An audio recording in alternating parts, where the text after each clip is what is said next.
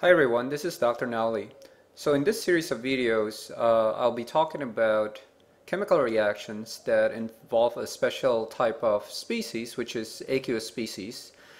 And we're going to discuss in this particular video why we care specifically about aqueous species and why we differentiate it from other types of species. So first off, let's just talk about what is considered an aqueous solution. An aqueous solution is a homogeneous mixture. So in other words, you can't tell that there's a mixture because it's homogeneous that contains species that have been dissolved in water, liquid water. So there's several terms that you need to know just to be able to understand or follow the discussion. One is the term solvent. This refers to the species that's relatively more abundant in the mixture, in the solution. Okay? And a solute is referring to the species that's relatively less abundant, so the one that's present in smaller amount, a smaller concentration. So in aqueous solution, the word aqueous here really refers to the presence of water. So water is generally present in a much larger amount than other species, so water is normally the solvent. And other substances that dissolve in water are what we call the solutes. There are really a couple of important reasons why we separate aqueous solutions from other types or other states of matter, other physical states such as solids, liquids, and gases. And the reason is because a large majority of reactions occur in the presence of water and can only occur if water is present. And of course, the most important of this is all biological reactions, right? Water is important to life, and unless you have water, biological reactions cannot take place. So in order to be able to study biology, you first have to understand the chemistry of water-based reactions or aqueous reactions.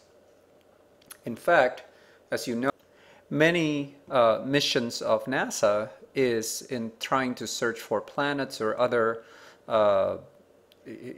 planetary bodies or other extraterrestrial bodies that contain waters in them, because water has been known to us to support life. So once we can find water, there might be evidence for life as well in that particular planet or at the moon or other places where NASA is looking for water. So in fact, this is a homepage of NASA, and it shows that one of the mission is, of course, to use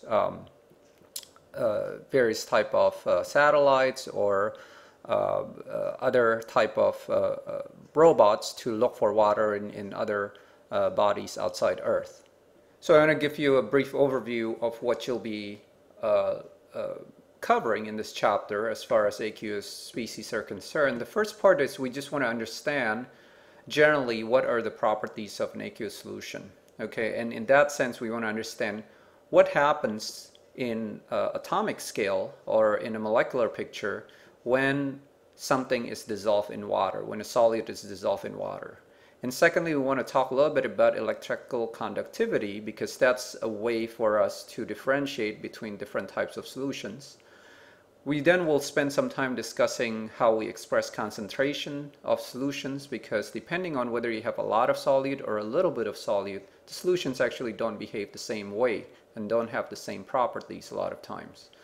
And another big component of this chapter is discussing various types of chemical reactions, a lot of which are reactions that take place specifically in water or in aqueous solutions. So we would discuss precipitation reactions and some of the terminologies that go along with that type of reaction, acid-base reactions, as well as redox reaction. And at the end of this chapter, we would really spend some time doing stoichiometry calculations, the type that you did in the previous chapter, but in this particular chapter we would do it specifically for aqueous species.